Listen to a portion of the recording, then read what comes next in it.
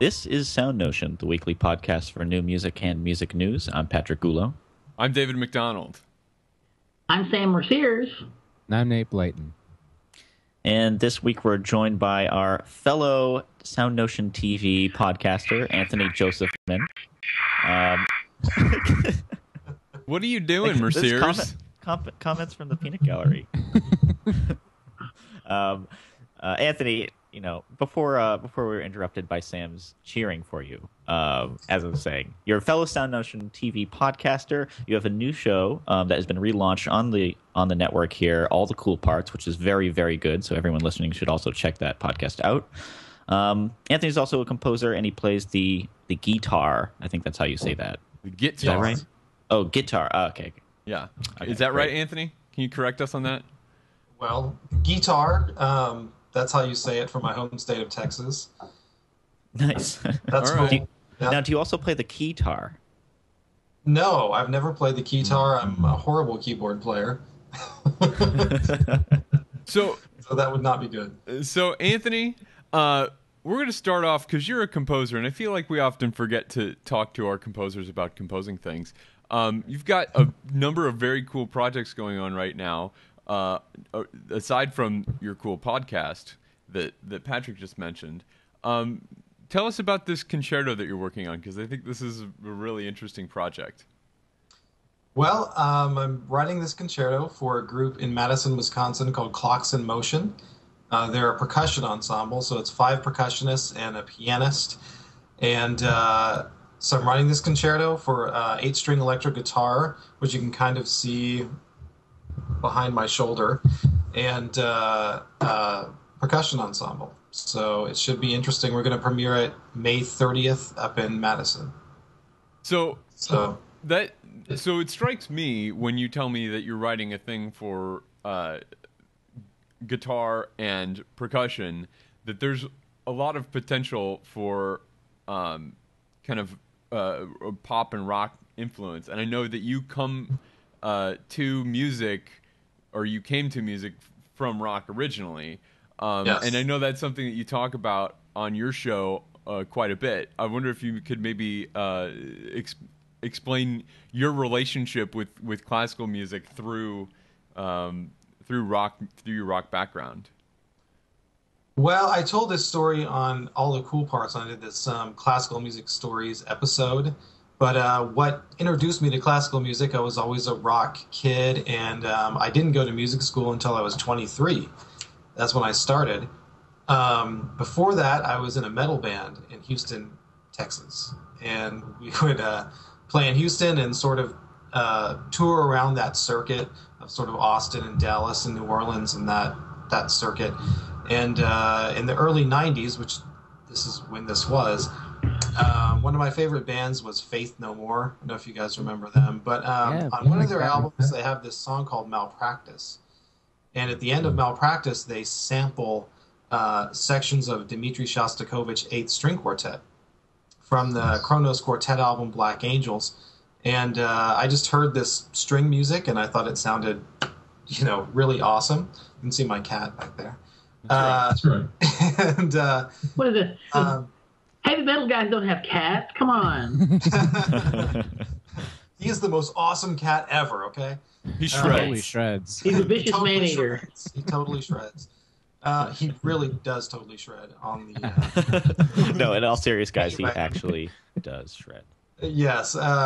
So there was this song, and I went in the liner notes to figure out where the samples came from, and it said Kronos Quartet, Black Angels, and I had no idea what that was, but I went out to a record store. I know. That's just like way, way back, in the record stores, and actually had classical music sections. And I bought this album and turned it on, and Black Angels came on and completely freaked me out. And that was it. I mean, I was hooked from then on, and I started trying to write classical music. Of course, I had no idea what I was doing. And I decided to go to music school. So that's how that happened. Yeah. Man, Black Angels as your first exposure to contemporary music is pretty. That's a trial by fire. What did you think? You said you were totally freaked out, but what? Well, I can't imagine just putting on a record and hearing Black Angels out of context. I'm sure that the first time I heard that piece, it was with a lot of preparation. Like, okay, kids, right. we're going to listen to this thing, and it's super loud and super crazy. Don't pass out. Right. And, But Right. yeah, but it's super loud and super crazy. Don't pass out. You could say the same thing about a metal show. You know, That's what got me that's about the it. quality, I think. yeah, exactly. Well, sure. It's a very metal thing, right? Mhm. Absolutely. I mean, I put it on. I didn't know what to expect. And I got that, and I was listening to it, and I was kind of in the back of my mind thinking, you know, this is more hardcore than the Faith No More song that I just came from, you know? That opening string sound is the string quartet equivalent of stuffing your guitar into the amp and make noise.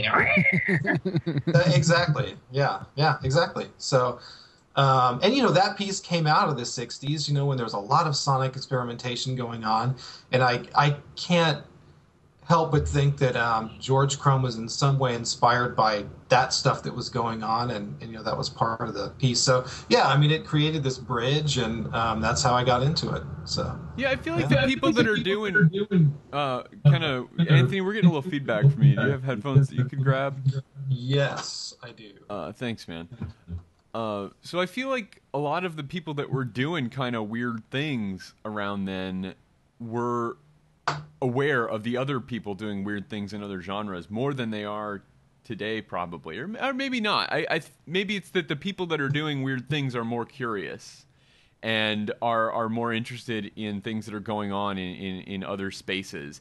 And you know, there's been a lot made of the kind of quasi relationship between Stockhausen and the Beatles, and I feel like this is a similar thing between weird stuff in the 60s in pop music and weird stuff in the 60s in concert music, and then the same thing now. Sam is fond of, as you may have if you have ever heard him talk for more than 15 minutes, is fond of Radiohead. And Sure. and likes the weird things that they do, and I think that's not a coincidence that people that are curious and experimenting with sounds in concert music are interested in the experiments that people are doing in popular music. Sure, and I think at the time, you know, that we're talking about, it was a lot more novel, and I think everybody was, you know, aware of it. Especially, you know, the stuff that Jimi Hendrix was doing and the real psychedelic noise stuff that was going on at the end of the 60s. I don't think that just musicians were aware of that. I think pretty much everybody was aware of that because it was so different and so novel at the time. Now it's it's not quite as shocking, Right. As it was back then. But It's harder to be novel. it is. It is harder to be novel. So that novelty has kind of since passed, I think. But I think back then, I think pretty much everybody was aware of that experimentation that was going on. Even in huge periodicals, you know, there would be articles about experimental composers and experimental painters and stuff like that, and which you never see now. Really. Yeah. So, yeah. Have you done in all the cool parts on Black Angels? I haven't. That would be a cool one. That would be a very cool one to do. One. Yeah, I think I'll have to put that on the list. So to tie back to this concerto, how is that rock background, or is that rock background playing into this new piece? Because it seems like with that medium there would be a lot of opportunity to make those connections. Well, yeah, I mean that's a big thing in my music. Early on, I was really influenced by the early Bang on a Can recordings from the 90s and groups like Dr. Nerve, guys like Nick Dukowski and stuff. These people that were playing electric guitar, you know, with acoustic instruments in the classical context. Scott Johnson is another one that's a big influence on me. And I you know, through school, having the rock background was, I think, a good thing and a bad thing. You know, sometimes I think certain people wanted to suppress that side of me. I even had in a master class one time a very famous New York composer that teaches at Juilliard. He told me to never listen to rock music again. So a lot of times I felt like I had to fight to keep my identity. But I mean, that's nameless. They'll name nameless, doesn't matter. But Okay. That is who I am. That's a huge part of who I am, and that's was my musical life up and through my early 20s and stuff. And to just sort of pretend that didn't exist, it just doesn't make sense. It's just part of who I am as an artist. So yeah. Well, and one of our favorite topics on the show is the ways that the kind of creative model of pop music and rock music in particular of a band is influencing the new creative models for concert music and the really tight-knit collaboration and the development of a work with a group over time. Yes. And so this group that you're writing for is in Wisconsin, and you are not too far away in Indiana, right? Right. Right. Are you getting together with them? Yes. So that's a big part of this piece, is getting together with them for rehearsals, and not quite. Most of it is completely notated like a normal classical music piece would be, but then there's other parts of it that are very loosely notated. And I went over this with them, ahead of time to make sure that they were comfortable with this. And so I went up, I've been up there one time. We rehearsed the third movement. It has a lot of drum set in it. And I wrote out a drum set part, and I told him, you can do this that I wrote out and it'll be fine, but feel free to just do your thing and be free with it and come up with your own ideas. And it was a joy to make. It wasn't something where he was struggling with a bunch of complicated rhythms. He was going off of what I wrote and just having so much fun with it and just, running with it. And in that way, it was kind of like a rock band rehearsal. So it's a kind of mix. And I think you're right. I think there are groups that are doing this. Like I just talked a lot about this with Brad Wells on my podcast. That Roomful of Teeth do this. This is a huge part of how they operate, and how they come up with their music and their techniques and all this stuff. So yeah. It's a fantastic way of generating, I think, original ideas and coming up with original sounds, and it's a mode of operation that academic or classical music doesn't know how to appreciate. I don't think we don't know how to handle music that's generated that way. Well, yeah, and I think one thing that I love working with groups like Clocks in Motion and having this collaboration with them is that these people are amazing musicians. Do they also have a rock background? What some of them do. I mean, they're percussionists, and many percussionists also come, like guitar players, come up through a rock background.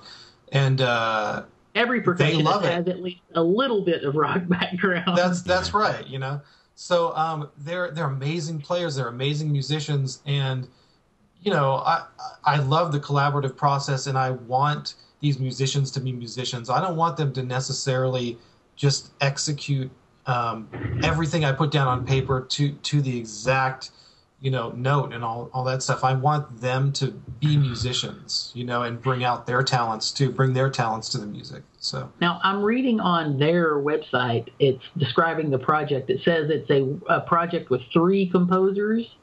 Yes. Ben Irwin, yourself, and Laura Schwendiger. Don't hurt yourself. Schwendiger. You're going to stretch. Schwendiger. Make sure you stretch. Schwendiger. I'm going to pull anything. I know Ben Irwin. He's actually a really, really good composer and a very nice guy. Well, what I'm interested in is it says featuring microtonal instruments built by members of Clocks in Motion. Now, are you using this aspect in your piece? Yes. So they one of the instruments they made it's called a galvatone. They named it. It's basically just galvanized steel pipes that have been tuned and arranged like a keyboard, like a mallet keyboard instrument. And there's two of them that are tuned a quarter tone apart. So I'm using those in one of the, I think pretty much the whole concerto. And then they've, done like an instrument called a quaremba, which is like a marimba or two marimbas that are tuned a quarter tone apart. And they've done several pieces. They're working with a composer who's really big into that, and his name is escaping me right now. He's a Madison composer, but they've done a lot of their own instrument building, and it's very cool. Well, I have a very geeky technical question then about your piece. Yeah, knowing that they have that. Because you talk about like playing in a metal band and sometimes like, tight unison lines that are, crazy and everybody's playing in unison are sometimes an aspect of that music.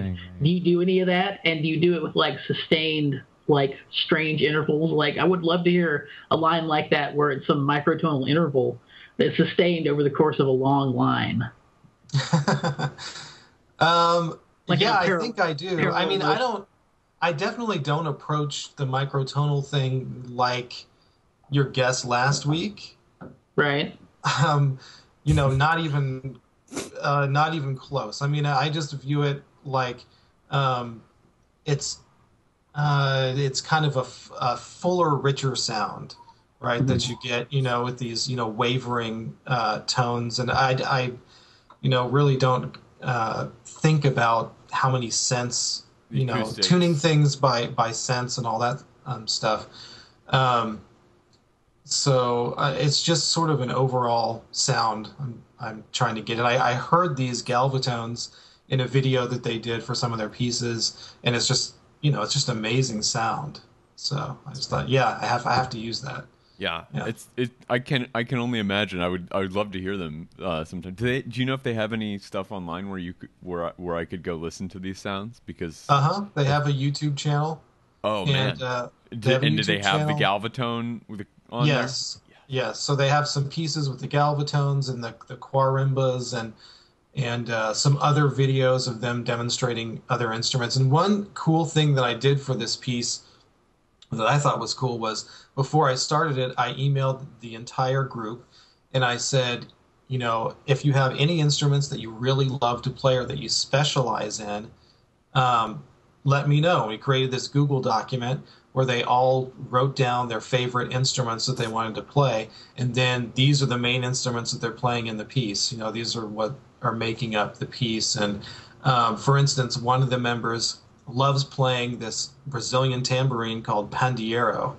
Yeah. And he sent me a video of him playing this thing, which I was totally blown away by, because he's making this tambourine sound like an entire drum set.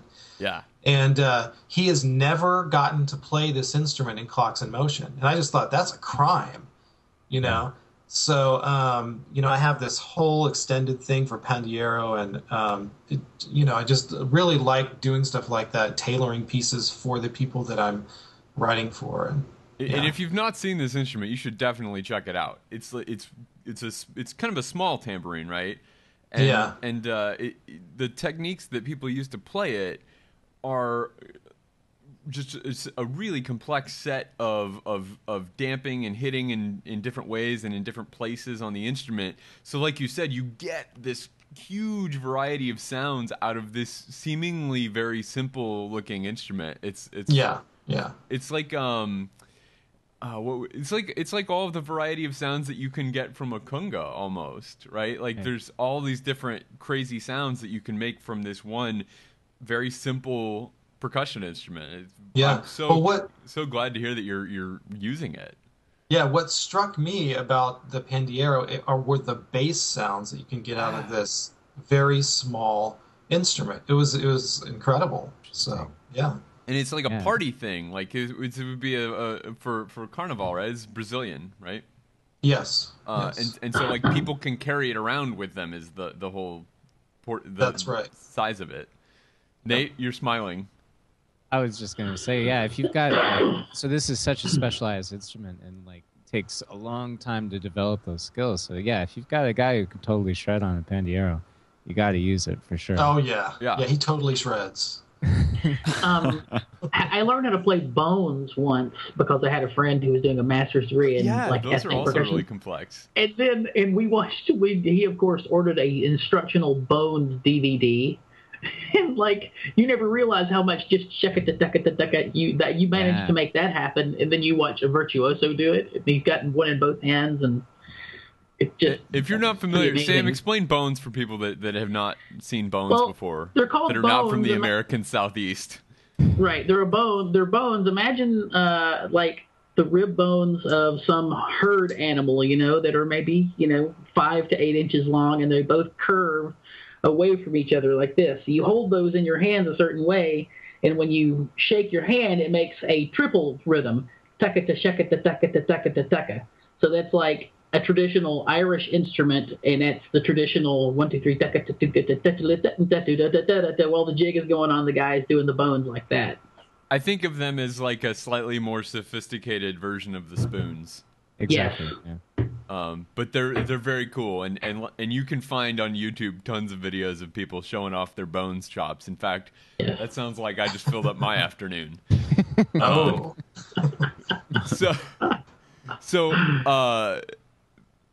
This conversation about this concerto is really, really interesting, and it's premiering next month.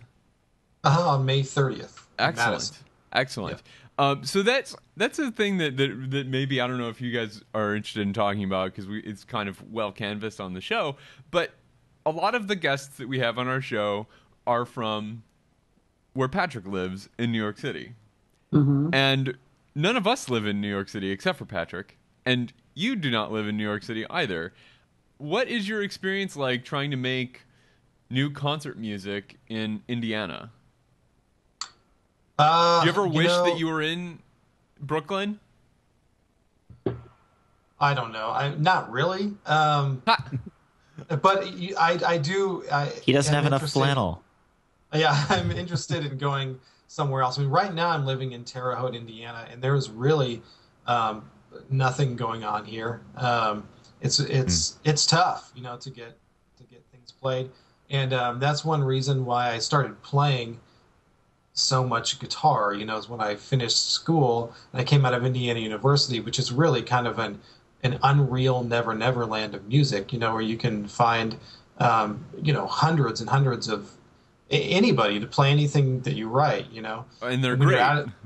And they're all great, right? So when you're out of that environment, I found myself with very, very few opportunities, and I figured, I've got to start playing my own music, and because I didn't really play that much when I was in school, and I started playing the guitar and playing my own music, and just really bringing it back to the beginning, which was basically playing music for the joy of it and writing music for you and your friends to play, and that's what I started doing.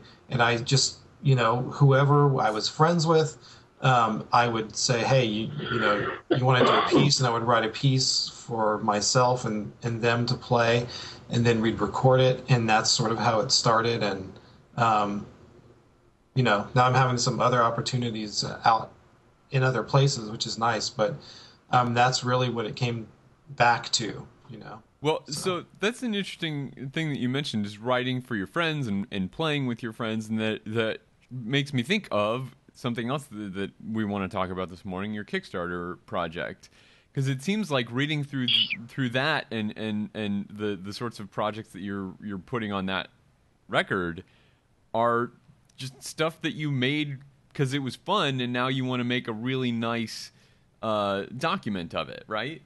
That's right. So tell us about exactly the Kickstarter right. project. So I've got this Kickstarter project going to produce this album that we've recorded, completely. And most of it is stuff like I've talked about, stuff I've written for friends of mine and that I'm playing guitar on, and that I've recorded with a guy here where I live in his studio, which that was another amazing story. I did a recital in 2012, a couple years ago. It was the first performance recital that I've ever done. And a guy from the community came to the concert and just really loved it. And he approached me after the concert and said, he introduced himself. And he said, I own a recording studio in town, but, you know, what I really like to do is find artists that I really believe in and want to record, and I'll just record whatever you want and I won't charge you. And that's pretty good. That's a good deal. Yeah, it was amazing. It was amazing. And so I've done a lot of recording with him. His name is Don Arney, and now we've got all these recordings. And so I'm trying to put them out on a CD and LP. That's another thing I want to do. So why an LP? I just love the medium of record. I'm kind of a record nerd, vinyl nerd. For what reason? Is it an audio thing? Yeah, it's an audio thing, and it's you know, I got back into it, and we're so used to hearing compressed music now, or used to hearing MP3s and stuff. And when I got back into vinyl and got a record player and all that stuff and put the record on, I was pretty shocked at the difference, because our ears are so attuned now to hearing music that is compressed. So yeah, I think it's a huge difference. I think it's a whole experience too, you know.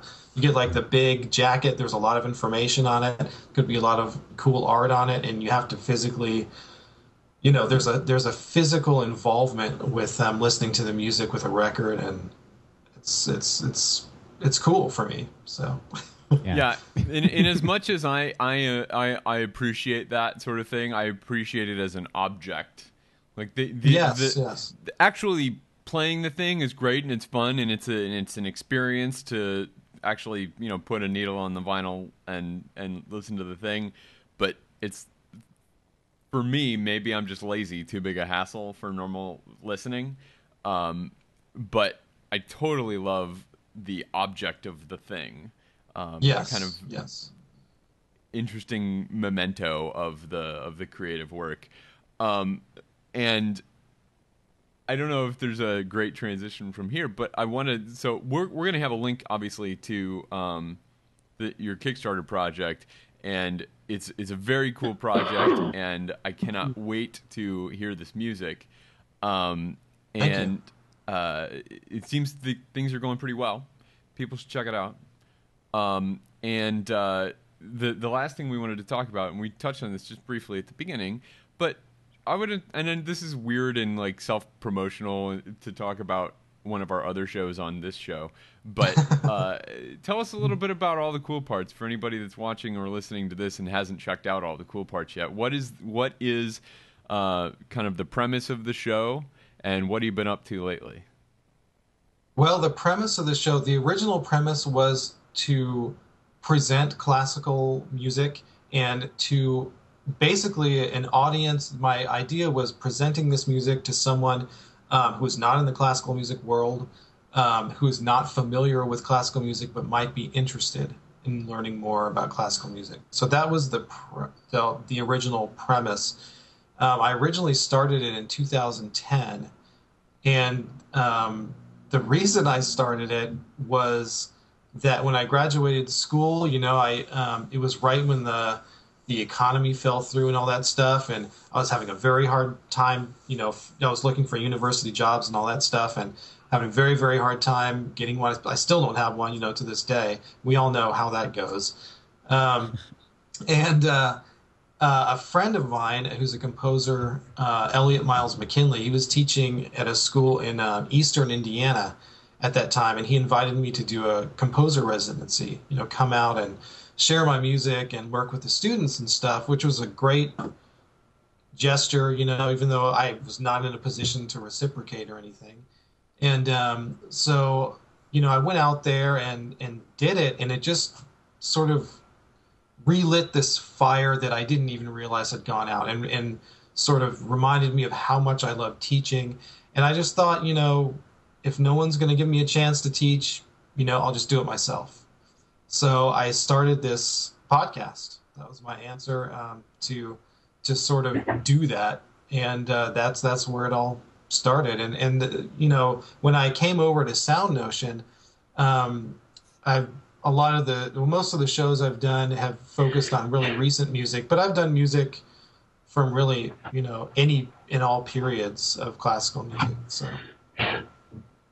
So you've done some really interesting episodes lately, and I just want to say, and I know I've said this on this show before, the interview that you mentioned earlier with Brad Wells, one of the founders of Roomful of Teeth, the vocal ensemble that recorded Carolyn Shaw's Partita for 8 Voices that won the Pulitzer last year, not the one that was just announced this week, but last year, is a really interesting interview, and I really loved hearing about Roomful of Teeth and how they work, and they work just like that band model, and how they all kind of go out in search of these new sounds that they can make with their voices, and then bring them back and say, hey, what can we do when we put all these things together? It's just a really fascinating conversation, and I'm so glad that you made it and shared it with us. And I'm just really happy that we could be associated with it, much less have it plastered on the front of our page. So thanks. I mean, I was happy to be associated with SoundNotion. I've been a fan of you guys for a while, and I discovered this podcast years ago when you had Jim Holt on. That's how I discovered you guys. Mm-hmm. And then from there, I discovered Music is Hard, which I've told you before, Dave, that I loved that podcast. Which needs to come back. Yeah. Well, everybody send Tim an email and say, hey, figure out something to talk about. This was our problem. We ran out of stuff to talk about. We're just not that interesting. Just ask me. I mean, that's how it was at the beginning, right? Right. Yeah. So then, hey, Anthony, is that a plastic trombone in the background of your shot? Say. What? I was holding off to ask. He moves it. That is a P-bone manufactured by Kahn. Sorry, I was just totally distracted by what I was saying. I was saying nice things about Tony's podcast, and then all of a sudden, I've seen those in stores. Is that a plastic trombone? Yes, it's a P-bone manufactured by Kahn, and they sound very trombone-like. You'd be amazed. They make a plastic trumpet now, too. Well, anyway, thank you for sharing that stuff with us, Anthony. It was really great to hear, and anybody at home should definitely check it out. It's totally worth it. So, Anthony, you don't feel like your artistic integrity's been stifled since you've been absorbed into the SoundNotion corporate infrastructure? Right. The corporate monster hasn't taken away your identity as an individual. The man. Well, I mean, your thugs were here earlier. They instructed me what to say and what not to say. And, There's a non-disclosure agreement, so you better watch yourself from here on out. Yeah. It's good they're clear, at least. Yeah. So we just mentioned the Pulitzer Prize winning piece from last year. If you didn't catch it, sorry, I'm going to flip this, Sam. The Pulitzer Prize winning piece from this year was just announced on Tuesday this week, and congratulations to John Luther Adams, who won for his large orchestral work Become Ocean, which is a work that I have not heard. You can hear some excerpts from it from its premiere with the Seattle Symphony. It was commissioned by the Seattle Symphony and Ludovic Morlow, who's been killing it since Morlow took over from George Schwartz.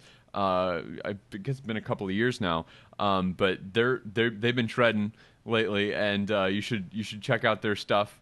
And you can find some excerpts of this piece around the web in various stories linking to the Seattle Symphony premiere performance. It's going to be performed just in a few weeks from now, actually, in New York City at the very last edition of the Spring for Music Festival by the Seattle Symphony and Ludovic Morlow again.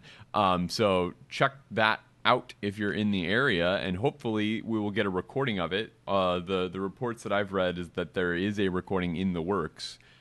So that will be fun. And if you're a New Yorker type person, you can read Alex Ross's review of the work, which contains one of my favorite sentences of music criticism that I've ever encountered. This is a sentence from Alex's review of the premiere. It may be the loveliest apocalypse in musical history. What a sentence, man. Poetic. Let's just point out too that when is the next time you're going to have two people that have the same name, yes, recognized in some capacity for the Pulitzer Prize in the same year? That's right. You're right. The finalists were John C. Adams for The Gospel According to the Other Mary, and Chris Cerrone. Chris Cerrone for another opera, actually. Lot of operas. I guess the Gospel According to the Other Mary is technically an oratorio, but it's a passion oratorio. Mm-hmm. So, sorry, I have all my buzzwords ready for this. A passion oratorio for Easter, no less. Yes, Happy Easter. So yeah, cool stuff. And I don't know if there's really anything much to say about the Pulitzer because we haven't heard the music, but hopefully when that recording is made and comes out, we'll have something interesting to say about it. Do you guys have any thoughts? Well, in the clips you can see, they show a lot of clips of the orchestra that seems to be during different parts of the piece, and there's a lot of sawing back and forth going on in, like, the cello.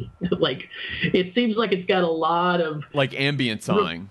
Yeah, a lot of rolling waves of string noise going on for a long period of time is what it seems like. Well, that's a John Luther Adams kind of space thing. Yeah. The open Alaskan wilderness kind of John Luther Adams thing. I don't think he's being ironic when he named the piece "Become Ocean." I think he's like right on the nose. Well, the title comes from a thing that John Cage wrote describing Harrison's music. He wrote, listening to Lou Harrison's music, we become ocean. Mm. So I think that's where he's going for. But I mean it's about space, and Adams has written a lot about that in the past, and in fact that large and I've never known if I'm saying this correctly. I've been saying Inuksut, the large spacey that's how you say it. piece, and that, I mean, that's very similar in that regard, except it's even more spaced out because it's literally spaced out because it's supposed to be performed outside. That piece totally shreds. Yeah, have you heard it? Yeah. Have you experienced it? Uh-huh. Like From live? 9 to 99 percussionists, right? No, no, I've just heard it. Okay. Yeah, they made a record of it, which is really kind of weird. That's weird. That is weird. And it's got like nature sounds and things on it, and I'm not quite sure what to make of it. It's cool. It's just, I don't know. I'm not quite sure what I think of making a recording of a work like that. But anyway. I know some of the Grand Valley folks have participated in a performance of that. I would love to hear and experience a live performance of that, much as I would love to hear a live performance of Become Ocean. And so I've been checking out this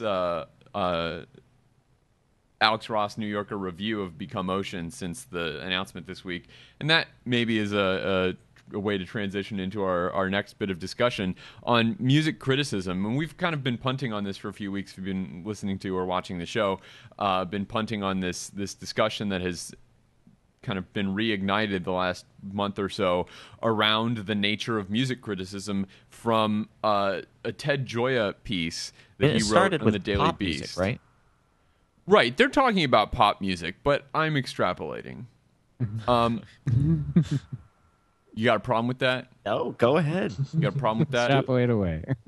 So, want to fight about it? Yeah. So, Ted Gioia, if you've taken a jazz history class ever, you've probably encountered the writings of Ted Gioia, or if you've read anything about jazz, you've probably encountered some stuff that he's written.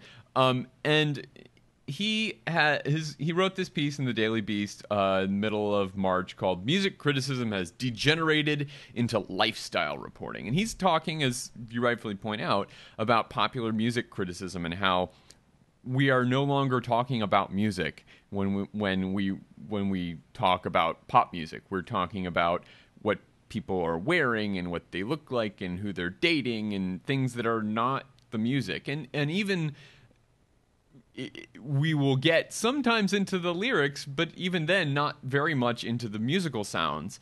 And he got a lot of backlash, and there were a lot of people say, "Yeah, right on." A lot of people say, "Well, this is not what it's for," and a lot of back and forth. And I think this is something that it's important for us to consider, because while I kind of shrink from describing our endeavor as journalism, mostly because I have got a lot of respect for real journalists, we are doing a lot of the same things. We are talking ostensibly about music, and so I wonder what you guys think about the way that we talk about music and the way that smart people like Alex Ross write about music, and whether you think we're doing a good job of it.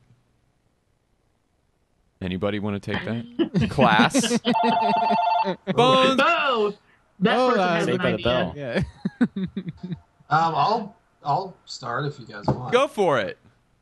Tell it. You're doing a very specific show that is actually, about this is a piece of music that you might dig. Well, right. I don't know. I've never thought of myself as a music journalist, but I guess A critic, it's kind maybe? of what I do. But well, as first about the article, and I loved the response. The response to the article I thought was great. By Jody Rosen? Blanking now. Yes, The one Jody in Rosen. Vulture? Exactly. Yeah. That response I thought was terrific. The initial article, man, was the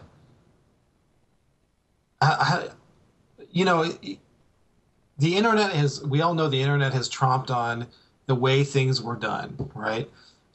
So I guess that there used to be a lot more music criticism in periodicals that he's talking about, physical periodicals, newspapers, these sort of things.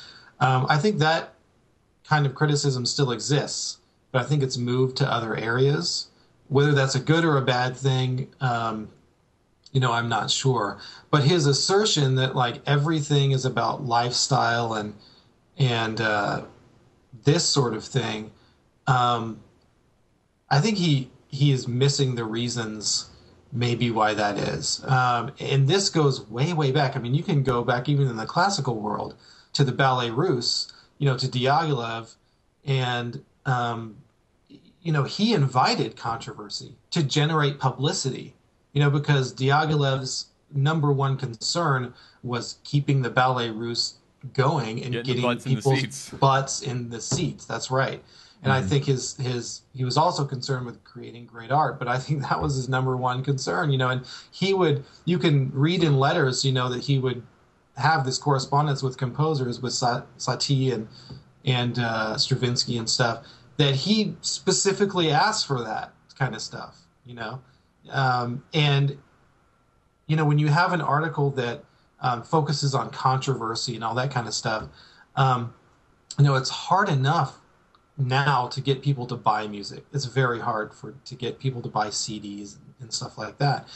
I would imagine it's even harder to get people's butts off of their couch and go and see live groups. So I think this sort of lifestyle controversy thing might be aimed at, getting a general population to spend money on music to keep the music industry going. I think that's one reason why maybe there's so much of that going on. But I think there is serious music criticism still going on.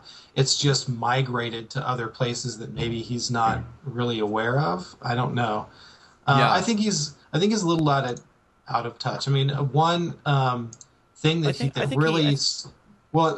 that really stood out to me was one thing he says in the final paragraph of his article. And he says, without smart, independent critics who know their stuff, everything collapses into hype, public relations, and the almighty dollar. We have already seen where that leads us. Take a look at the trend line of recording sales. So he's saying that the decline in recording sales is the result of bad criticism. No. Yeah. Well, and I think Rosen makes a really interesting point that he doesn't actually cite anything in particular as an example of bad writing. That's right. And like you said, he's clearly just looking in the wrong places. And if you are looking in Vanity Fair expecting cultural commentary, then perhaps you started your search in the wrong place. That's true, but I mean, I'd say Vanity Fair very much used to be at the forefront of cultural commentary. Well, and now we have to look somewhere else. I guess you just have true. to know to look somewhere else. Yeah, I mean, perhaps it's just a matter of he likes these publications that used to do things a certain way 30 years ago, and they're not doing them anymore. To me, it's that he just doesn't know and didn't care to find out, and he just wanted to complain. It's a little whiny crybaby article. I don't think he... Well, yes, I mean, but I don't think he doesn't know the nature of our love of celebrity, especially in this country. I mean, he's certainly not shying away from that. I mean, he knows the reasons. He's just, complaining. Well, to me, there's a couple of big disconnects. One is whenever he talks about good criticism being valuable, he means it in the context of classical music, and when he talks about bad criticism being bad, he's talking about popular music. The response that Jody Rosen wrote basically points out that it was poorly written and uses lots of stereotypes that are kind of unsupported. But it's interesting that she ultimately makes the argument that, pop critics have to talk about lifestyle to an excessive amount, but that doesn't mean they're not good critics. She is accepting the fact that if you're a pop critic, writing about that stuff is one of the things that's a part of your craft now. So if you're good at it, you're good at doing that part of it too. Mm-hmm. And then on New Music Box, Molly Sheridan stipulates that these concerns are related to pop music, and because of that, we shouldn't even be considering them. Basically, to me, was the point of that. To me, the entire issue is that they talk about criticism as if it's something that's the same now as it's always been. Criticism used to be like a one-way communication where you haven't seen it, and it's in a city where you don't live, and you read it, and you get an impression about it and form a future plan about what you're going to do with it. Now, criticism has the capacity to be a conversation. And people don't want to talk about the music theory behind something and what makes it cool. They want to talk about what the person was wearing. So they do that because that's what's going to generate clicks and views and interest, and advertisers like that. Well, and the other thing is that in coming from the 3-channel universe to the internet, we get a lot more options in the sources of criticism that we put in our brains. And there are places where there is crappy music criticism, and in those places you will find a lot of public buyers that are interested in buying copies of magazines where they're talking about lifestyle things and celebrity whatever gossip stuff. But you can also dig into other places, and if you would like to engage music on that level, there is a place for you. And if you would like to engage music on a different level, there is a different place for you. And there's no longer a one or small number of stops shopping for music criticism. If you want something that is extraordinarily thoughtful, you're going to find it on the internet. And if you want something that is extraordinarily salacious and vacuous, you'll find that on the internet as well. And you pick your sources. I think he's kind of lamenting that, maybe most people aren't talking about the music. The music, man, like that. It's not like about that anymore, I guess. People aren't coming over people's houses to have listening parties so much anymore. As they were in 1968. Because they don't have to. But I mean, like, that's the culture that he might love, and perhaps I don't think might is a question, but we can have our listening party on the web. We can have I can listen to a piece on Spotify and send you a link, and then we can have a conversation on Twitter.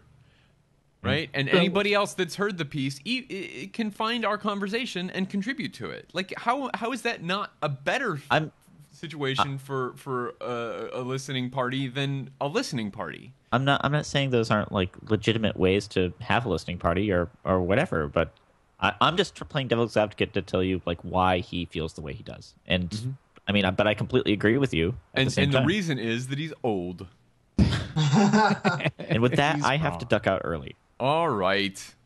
Fine. Engagement in the city, continue Patrick? this conversation. Fine. Adios. So I'll see you guys soon. Patrick is having to leave us because he is a professional and lives in the city where they do professional things. Things to do. Things to do. Things to do. Things to do. Indeed. Things So to do. the next thing that we have to talk about is this study about repeats. Things to do. Things to do. Things to do. Turns out people like things to do. Things Repeats. to do. Repeats.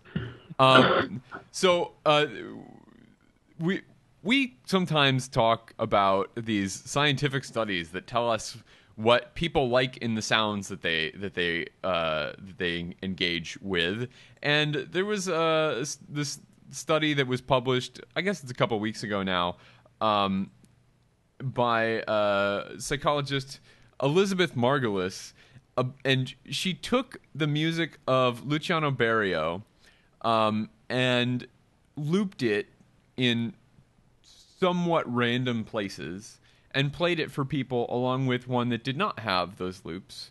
And people tended to like the one that did have the loops more than the one that did not have the loops. And her conclusion was people like repeats. People like hearing things that are familiar. And I had several reactions to this. One was, why do we automatically assume that people aren't going to like Luciano Berio? I am fundamentally I'm distrustful of studies that fundamentally say that Luciano Berio is unlikable, because I think his music is very likable. And I also think that it is very repetitive if you know what you're listening for in the repeats, right? If you know that this idea is going to come back in not exactly the same way, but in some way later, then I think that is just as much of a valuable repetition as anything else. And that's the way that this has to work, right? You have to know that it is not going to be a literal repeat, but rather that it is going to be some kind of transformation. And that, I think, is actually more interesting than a literal repeat. And I think it's something that Berio in particular does very, very well.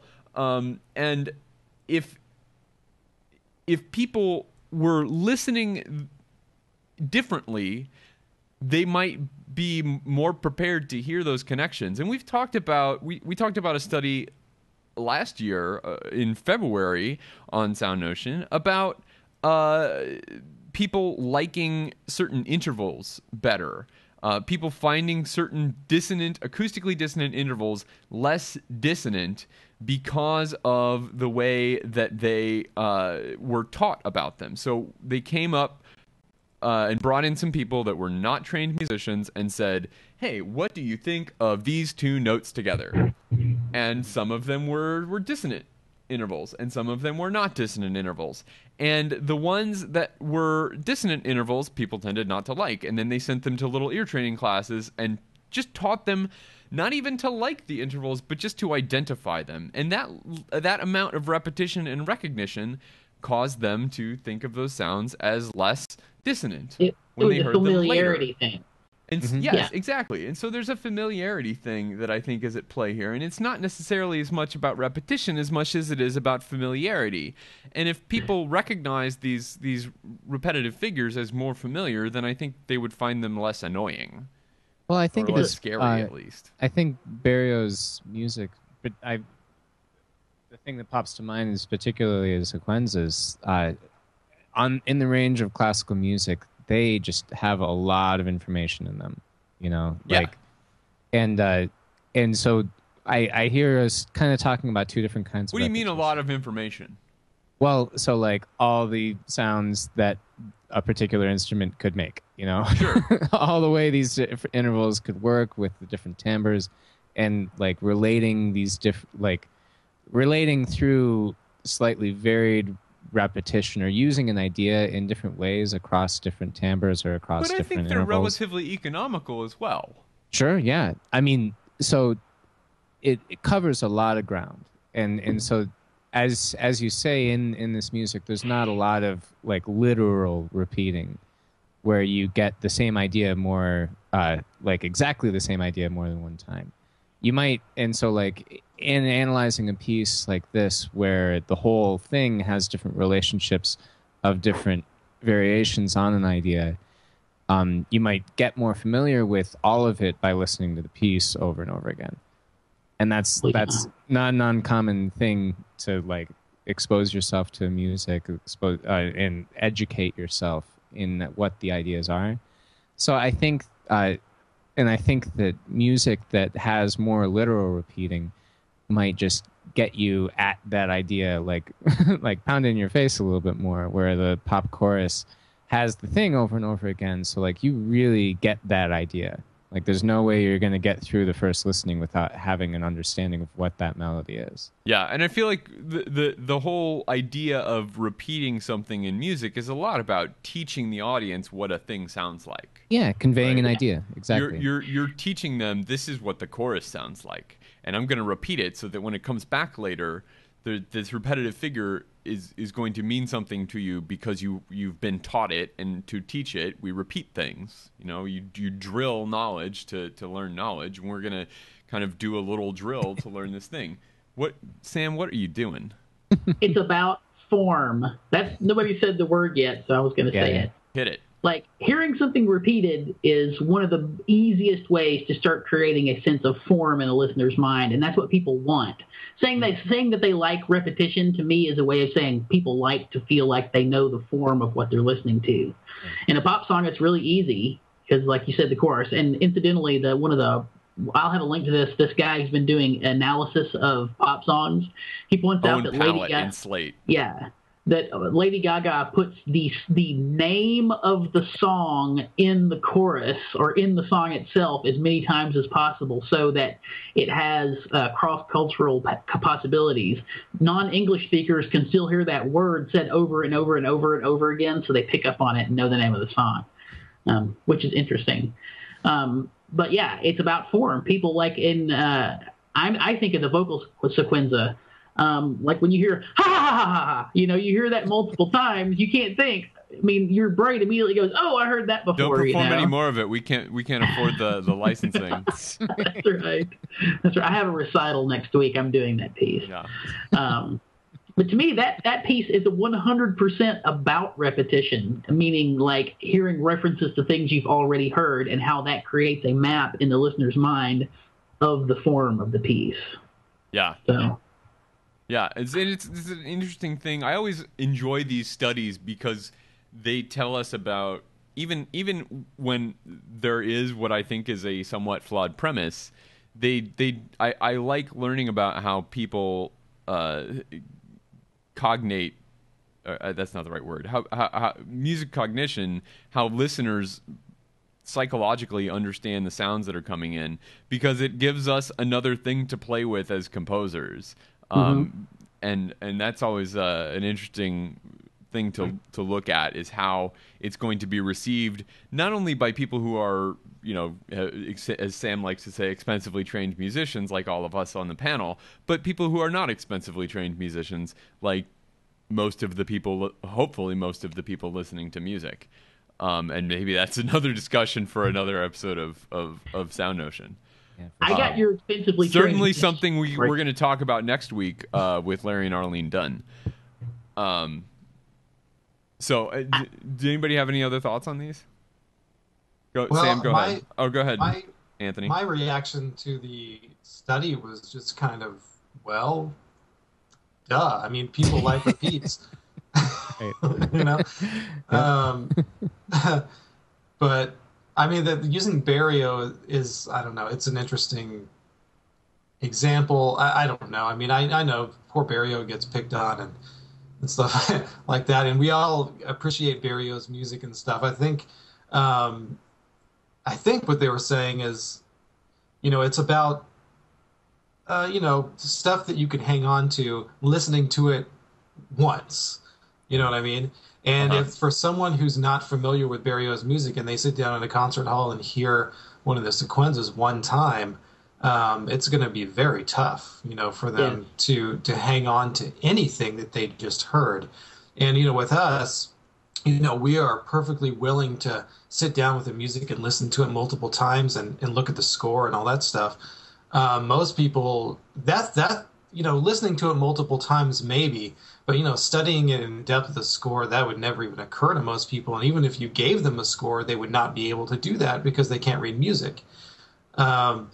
So I'm not really making a point here. I'm just saying that this music, Barrios Sequenzas, appeal to us because we're willing to make the investment to learn this music and hear its beauties and its form and all that stuff, which takes a lot, several listens and stuff.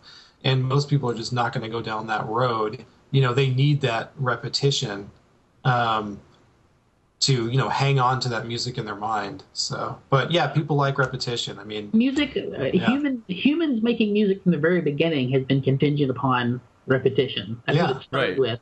Going it's just one long repetition, right? Whoa. Yeah. Well, I mean, the reason that a lot of cultures had music originally to help them remember things, right? Like this was part of the storytelling tradition or the religious tradition, is that they would encode this information in songs so that they could help remember it. Yeah, it's a memory trick. And so the repetition is an important part of that. Well, even in the old heroic epics that were that were all transmitted orally, were arranged into meters and all that sort of musical kind of meters and stuff to, because someone had to memorize the entire thing, which could be really, really the Odyssey, long. Yeah. Mm-hmm. Yeah. So, Sam? Speaking of memorizing music, I've got a band for you that can memorize as much music as you want, and they can do it at the speed of light. Holy cow. That doesn't make sense to me.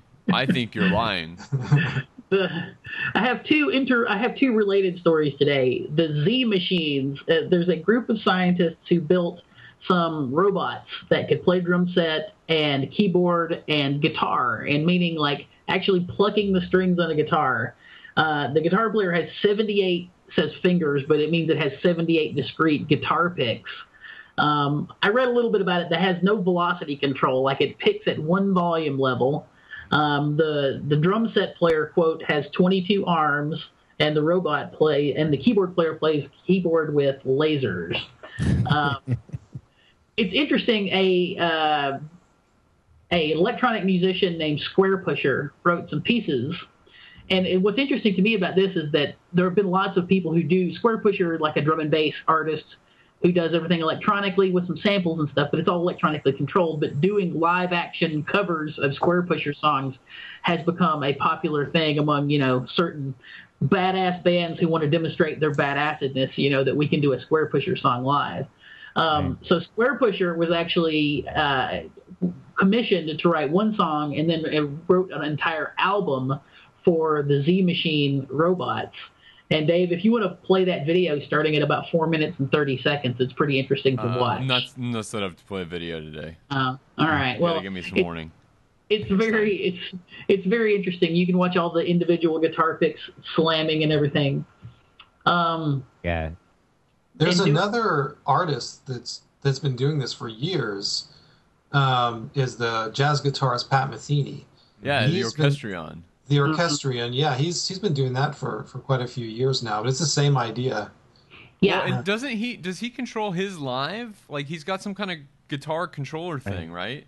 Yeah. Yeah, so he's in front of a computer and he's got things sequenced, and then I think he's got other things that he can trigger on the fly, and then he of course will comp and solo over the music, but yeah. Yeah.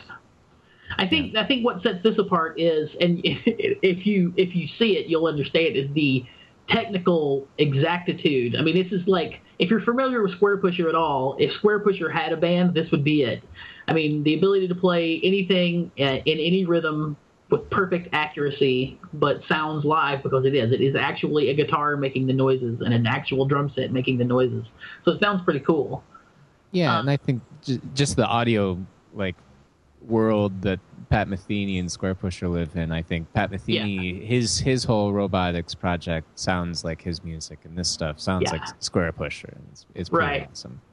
Well, so on the one hand, we have the perfect band. This the Z Machines band can't miss a note. Well, we also have an example of the perfect pop singer. We've talked about on the show before the Japanese pop sensation Hatsune Miku. Is that right, Dave? Go for it. We'll call it right. She's a computer-generated Japanese pop star who performs as a hologram, often with a live band. We talked about it before, but the twist here is she's actually going on tour with Lady Gaga. Her tour of North America next month is going to have a live band supporting the holographic Hatsune Miku, the Japanese holographic pop star. Pretty cool. To me, that's just mind-blowing. How long before this kind of thing penetrates the classical music world? I don't know. Like, Joshua Bell will sell for, like, $50,000 a subscription. I'll open your symphony concert, to multiple places hologrammed discreetly. This kind of thing is filtering down into other composers. I have a good friend of mine who's a composer, a Japanese composer. He lives in Japan. His name is Mutsuhito Ogino. And he's recently written some songs using this software developed by Yamaha called Vocaloid. Have you guys ever heard of this? Yeah, I think that might be the thing that drives this hologram thing. Yeah, he released these songs and I heard them, and it's completely 100% synthesized. But you can program it with words and stuff, and it sounds. There are places obviously we can tell it's not real, but it sounds pretty amazing. That's awesome. Yeah. Yeah. So she's like, she can sing perfectly in tune and phrase however you program her. This is like the producer, his ultimate dream. He's got complete control over the singer. Yeah. Well, that's really cool. I like it a lot. Those two stories about kind of yielding some amount of performance control to computers is really interesting. I think composers should be experimenting with these kinds of things to really engage with technology the way other spheres have been engaging with technology. I just read about a study from a few years ago on humor and technology, where these researchers were trying to write a program that could look at a text and find where in the text it made sense to insert "that's what she said," which I think is a brilliant use of research money. I think we need to develop the one that will insert into any of our SoundNotion podcasts. That totally shreds. That totally shreds. Yeah, just saying. absolutely. Yeah, definitely. Man, did you hear that new recording of Lark Ascending? That totally shreds. Totally shreds. So, that is going to do it for this week's SoundNotion. Thank you, Anthony, for joining us this morning. It was delightful to talk to you, and I'm so glad that we actually finally got to have you on the show. We've been meaning to have you on the show for a while, so thanks for your time, man. Yeah, thank you. And if you have not, if you're watching or listening to this show and you have not yet checked out Anthony's All the Cool Parts podcast, you should definitely do that, and definitely check out that Brad Wells interview that we talked about earlier. And then after you do that, or maybe before, depending on when you do it, time is the factor here, you should check out his Kickstarter project because there's some really cool stuff there. There is not enough sweet electric guitar music in the concert music world, especially electric guitar and other instruments, which I think is to me the really compelling part of the project. So you should definitely check those out. We'll have the links to those and everything else that we talked about, including places where you can hear at least some streaming excerpts of John Luther Adams' new Pulitzer Prize winning work, Become Ocean. And that will all be up on our site, soundnotion.tv/SN. You can check out Anthony's website at anthonyjosephlanman.com, and all the cool parts is at soundnotion.tv/ACP. Is there anything else I'm missing, Anthony, that you want to plug? No, I think that was it. As far as stuff coming up, just the concerto. A friend of both of our shows, Mirane Shim, is playing a piece of mine soon. Rock on. Awesome. Yeah. So, yeah, that's cool. Yeah. Excellent. I don't know when, soon, but Well, we will link to those things when they happen on our site, soundnotion.tv/SN. You can leave a comment there. You can also connect with us and continue our conversation about music criticism or robots in music or repeats and Barrio and all of those cool things. Or John Luther Adams. criticism. Or what? Robot criticism. Robot criticism. That's the answer. Alaskan robot criticism. Pulitzer Prize winning Alaskan robot criticism that repeats. And, all those things. We're happy to have those conversations as repetitively as you would like on our site, on Twitter, where we're at SoundNotion. I'm at Dave McDowell. Nate is at Tree. Sam is at Housegoy. I was just thinking that I should mention that Patrick, who left us a few moments ago, is at Vox Shibuya, and Anthony is at Anthony Lanman? Yes. Excellent. At Anthony Lanman. And so we would love to continue these conversations with you in the Twitterverse, Twitter sphere, on Twitter. You should like us on Facebook, and we can talk there. We post links to Facebook throughout the week when we find interesting articles as well. And you can subscribe to us on YouTube, and of course subscribe to this show and all the cool parts and our other shows at SoundNotion.tv in the iTunes store, where you can find all the world's fine podcasts aggregated in one place for your listening and or watching pleasure. Mm-hmm. Yeah, I heard a sigh.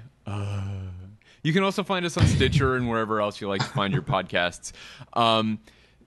If you'd like to support our show, tell your friends, use our Amazon affiliate link, give us some money. We like money. It's not free to do this show, and it's nice to have a little bit of support, and we appreciate everyone who does that. SoundNotion's introduction includes music by Patrick Gullo and video by Tyler Lepp. Thanks again so much for watching or listening, and we'll see you back next week.